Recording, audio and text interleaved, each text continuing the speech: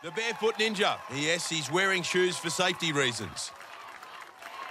And there is the barefoot ninja's wife, Maddie, and baby son Fletcher cheering him on, hoping Dad's got his fast feet on tonight.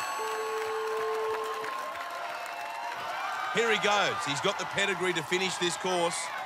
Such an incredible record. He's finished every course he started. The only thing that's ever beaten him is time. Can he keep up that record tonight? Now the frame slider. Daniel's not tall, only 5'5", so it is a little bit of a stretch to wedge himself in here, and he's off. OK. Oh, no! What? Wow. That's an obstacle so many ninjas get through. Didn't see the barefoot ninja coming off the... Oh, we had such high hopes for Daniel. Maybe it's the shoes, but his left foot just slipped out when he hit that first jolt, and in a shock exit, the barefoot ninja belly flops out of the competition.